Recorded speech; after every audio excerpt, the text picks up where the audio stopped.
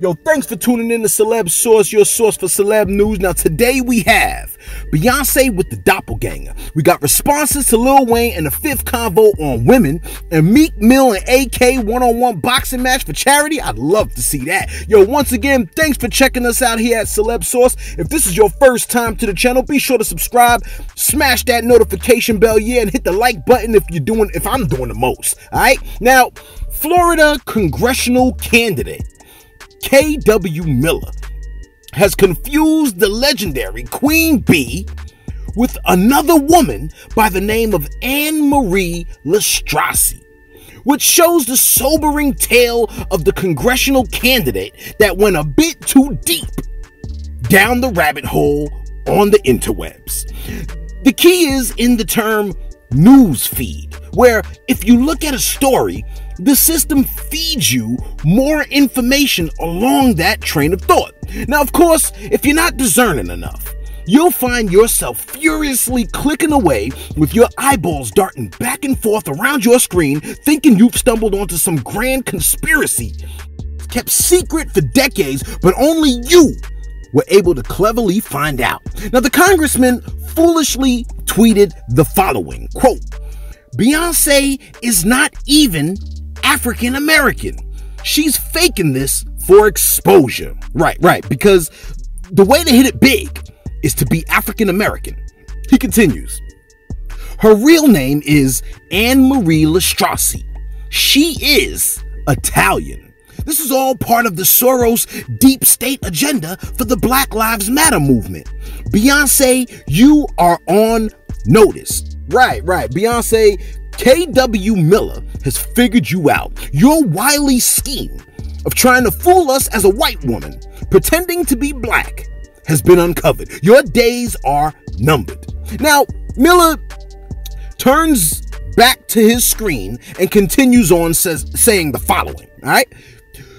Quote, "You all do know that Beyonce's song Formation was a secret coded message to the globalists, I certainly hope. Sir, you're trying to run for what again?" He continues, "The song clearly admitted that she was demonic and that she worshipped in the Satanist churches located in Alabama and Louisiana. She keeps Satanist symbols in her bag." On which bag, sir? Did you see these symbols? You see, I just need hardcore evidence. I mean, if I saw her dancing in a circle with a known Satanist and doing rituals, then maybe I could see where you're coming from. You're like, yo, that dude is wild, man. But I'm not done. Your boy went on to tweet the following, quote, "In the Satanist Formation song, Beyonce shouts out a black Bill Gates in the making. Consequently, in 2020, we see Black Lives Matter terrorizing the country at the same time as Bill Gates pushes a COVID-19 vaccination. She was getting the ladies in formation 4 years ago. Why?" Yeah, Beyonce, why? The candidate goes so far as to state that Becky with the good hair is a Soros operative from the Open Society Foundation, letting us all know to keep your behind off the internet at 2 and 3 o'clock in the morning, unless, of course, you're looking at Celeb Source, your source for celeb news. Now, in case you missed it, Meek Mill and DJ Academics have been keeping us thoroughly entertained by having a back and forth diss battle on Twitter, with Meek Mill saying that Academics is toxic for the culture, and Academics saying that Meek only threatens people that do not claim to be hardcore gangsters. Well, fans have dug up an old Academics clip. They always find an old clip where Academics appears to be ready to put his money where his mouth is and challenges bruh to a one-on-one battle. I can't help but think of the Freddie Gibbs Teletubby image. I'm sorry. Now, we're not saying that Academics wants this kind of smoke now, or that he was sober then. We're just saying that at one point in history, AK sounded like he was down for the smoke. Yo, check this clip out. Let me say this. I would love to go one-on-one with Meek, but Meek would never do it. Meek, I got $800,000 right now in my bank account. We can put it up. Meek won't do it. I got $800,000, and if he wants $1 million, I can put up $1 million.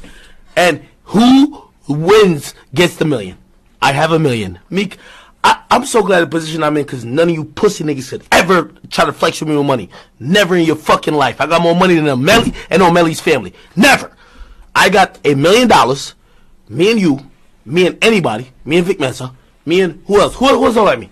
$1 million versus any niggas who claim Nav. I got $2 million versus you. Navaraj. Now, a boxing match for charity would have been a dope move. It would be taking a negative emotion and flipping it into a positive one for the culture. Of course, I understand if both were like, yo, I don't feel like having a headache right now. I get you, right? Now, this very moment, I don't feel like that right now. I believe that people tend to be smarter as they get older. Anyway, now I'm assuming that AK may realize that a slap boxing match or rolling around on the ground wrestling with another dude may be a little bit high school, but what do I know? Now finally, we reported a story where 50 Cent and Lil Wayne were having a conversation, and during the course of the conversation, 50 proceeds to explain how black women in his community are often frustrated with him because of his preference for exotic women. Now, black women who stumbled into that interview were disappointed, to say the least, and expressed their disappointment in the comments section. Now, yesterday's story focused on Fifth, essentially saying, I like women that look exotic, like they came off of a boat or something from an exotic land. And when black women complain about it, he's like, man, get the F out of my face with all that. Now, the whole time during Fifth's statement, right, Lil Wayne was laughing as if he were watching a Jamie Foxx stand-up routine. I mean, he was practically doubled over on the couch. Now, I for one think it was the weed, but Lil Wayne's incessant laughter at Fifth's comments left many feeling like he might as well say the exact same thing. Well, if you didn't know, Lil Wayne's daughter decided she wanted to address the comment by Fifth and the laughter by Wayne. Now, she stated the following, quote, I'm black, I'm beautiful, I'm enough, I'm exotic, I'm amazing, I'm a one of a kind, I'm a one of a mother effing kind. Now, where my black beautiful queens at? Now, that's what's up. It affected her enough that she felt the need to say something and big up her beautiful black queens, the BBQs. But at the same time, it kind of sucks. Even 50's girlfriend, Cuban Link, responded to Fifth's post, but not with anything too heavy-handed. She stated, quote, don't worry, ladies. I already knocked him upside his big behind head, close quote. Following it up with a happy birthday. Sounded a little bit like she was trying to pacify the black ladies in the crowd. Oh yeah, Fifth turned 45 yesterday, and we already posted it, but if you see Fifth, don't forget to give him some birthday licks. Just be careful not to get punched in the face. Anyway, let us know what you think. Do you believe that Beyoncé looks anything like Anne-Marie Lastrasse? And who do you think would win in a one-on-one fight, boxing match of sorts, between DJ Academics and Meek Mill? Let us know in the comments below. Be sure to like, be sure to subscribe. Thanks for tuning in to Celeb Source, your source for celeb news. You see what I'm saying? And I look and I go, yo, this is why they get mad, they get angry. And you see a lot of sisters, they go, oh, you fucking with this kind of girl or that kind of girl. That shit is exotic. Stupid.